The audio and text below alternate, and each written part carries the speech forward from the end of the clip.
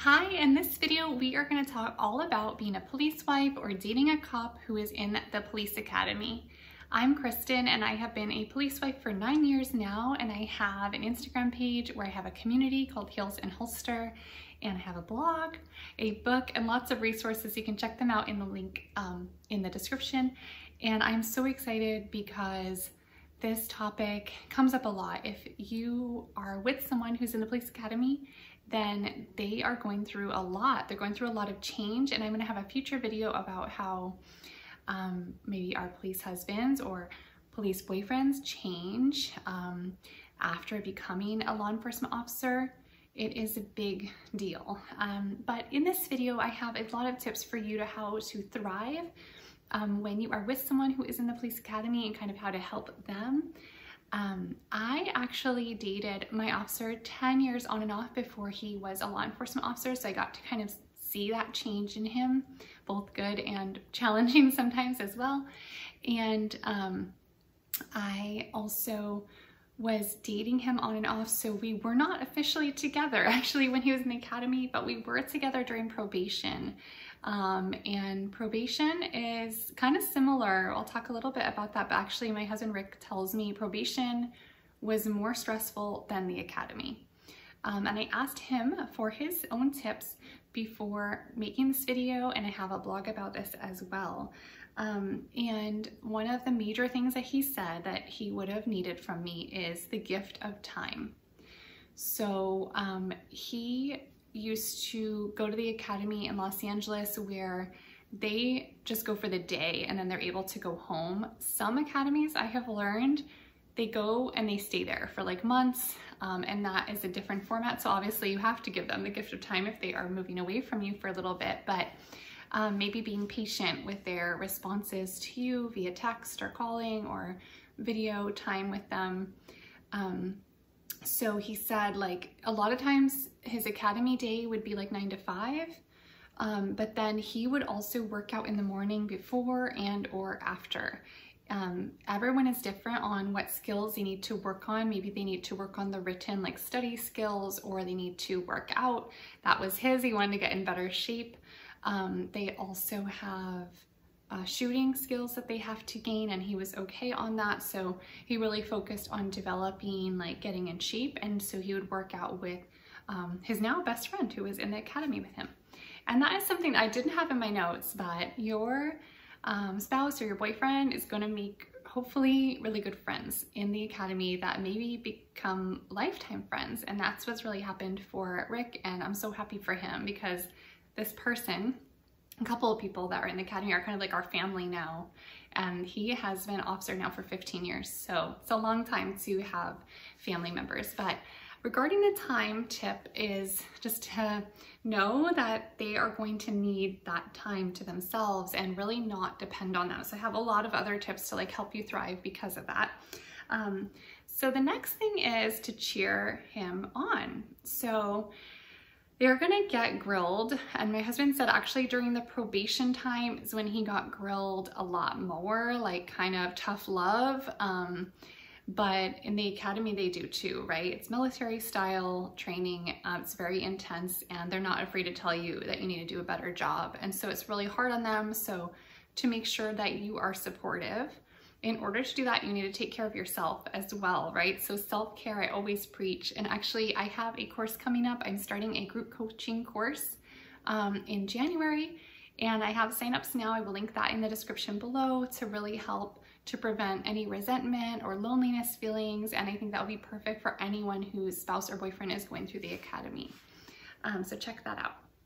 The third tip is to take care of all the things. So it's pretty easy to assume that that would be on you if your spouse or boyfriend is going away for the academy, but if they are going to, like, what almost seems like a job, like a 9 to 5 job, Monday through Friday, they have their trainings and then they come home, you kind of assume that they can help.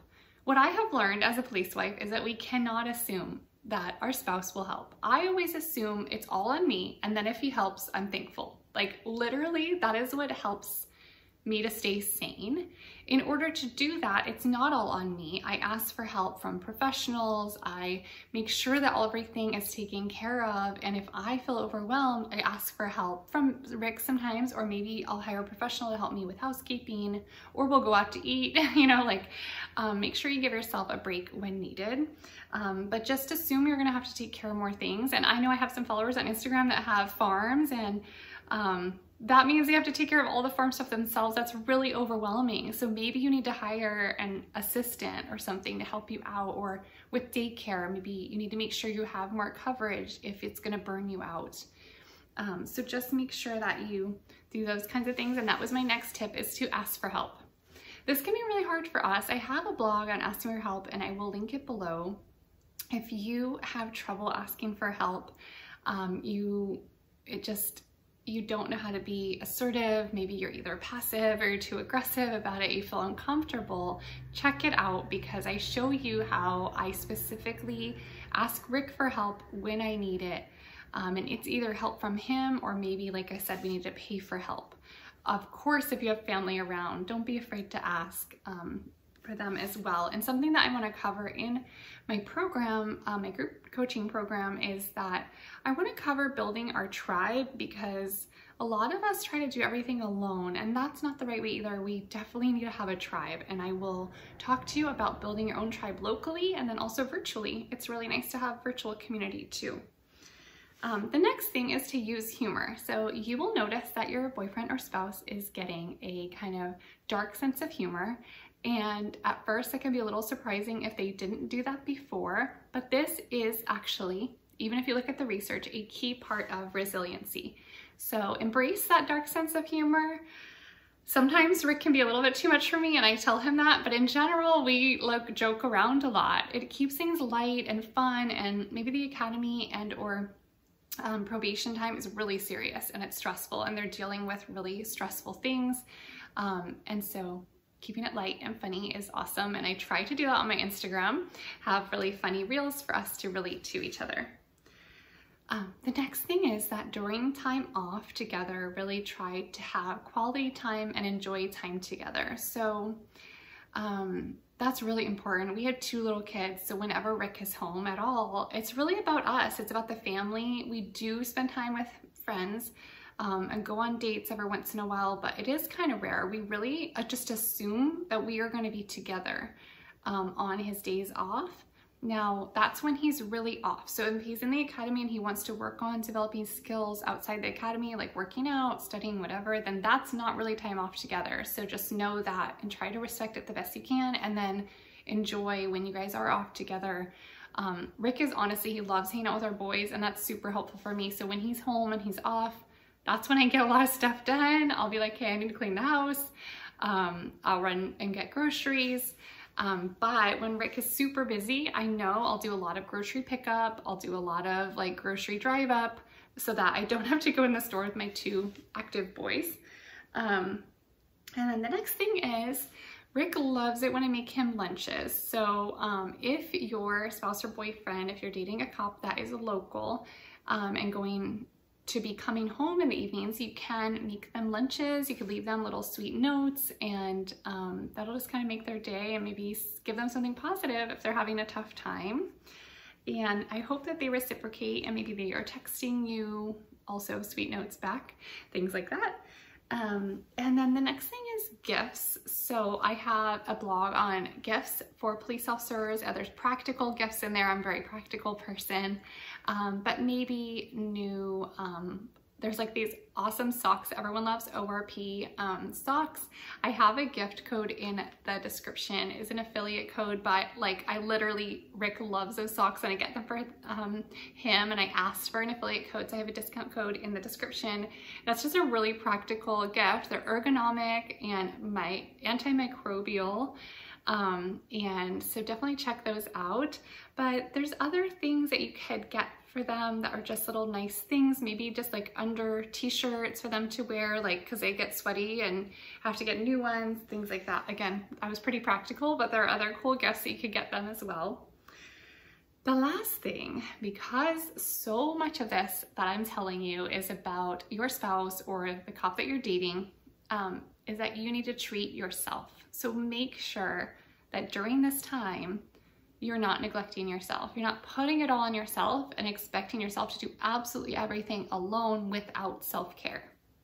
So I have a video that I will link below that is on very easy to do self-care methods that you can do every day that are just little things. For example, when times have been really stressful as a police wife and I feel like I'm doing a lot on my own and like our boys were babies and toddlers and like I wasn't sleeping, I always looked forward to a chai tea latte in the morning. I bought stuff so I could make it at home so I didn't have to go to Starbucks. And like, even if I didn't sleep much the night before, it would just make me happy in the morning. So think of those little things and make sure that you are doing those little things that are sustainable for yourself every day. Working out is another really big one for me. I work out to free YouTube videos. I love Sydney Cummings lately. I've loved MadFit, and I will link their channels below. They are awesome. They're free, and MadFit has like really quick 15 to 20 minute body weight workouts. You don't need much space or equipment. It's amazing. And I've kind of leveled up to Sydney Cummings because my boys are a tad bit older and they let me work out a little longer. And I just do it when I'm home with them. And I have like one pair set of weights, and I now got a booty band. It's really exciting. So I hope that you will remember to take care of yourself, and I hope this video helped you. If it did, in addition to my program coming up, which I'd love you to check out, I also have a book that is a police wife devotional that has 42 stories of my dating time with Rick. We dated for 10 years on and off, so I tell stories of like our growth moments in our relationship. So I hope that it will help you to normalize things that you go through. I wrote it for you, for things that I know are common for people to go through in a police or law enforcement relationship. So thank you so much for watching. I will be posting a new video every Monday, 6 a.m. Pacific Standard Time. I look forward to seeing you in the next one.